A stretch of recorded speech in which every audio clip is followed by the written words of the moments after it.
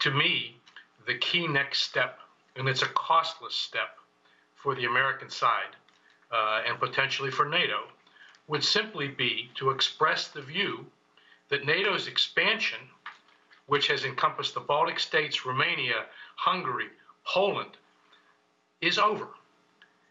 That kind of statement could provide some pressure release at this point, and it should be emphasized, costs NATO and costs America nothing. If it costs nothing, why isn't it happening? Well, you know, at some point, U.S. domestic politics and NATO internal politics have intruded here.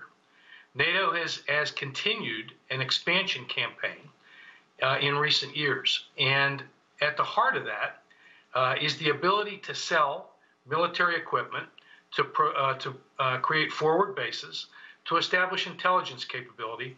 All of those things make some tactical sense. But once you talk about Ukraine, the strategic sense of an expansion of NATO disappears. Insecurity increases in Russia, and no additional security is provided to NATO.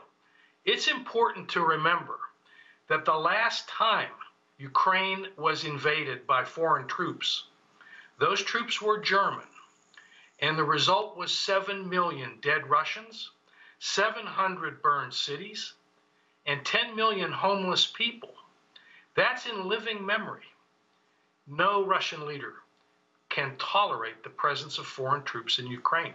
I believe that that's an existential issue for Mr. Putin, and one that, if forced, he would go to war for.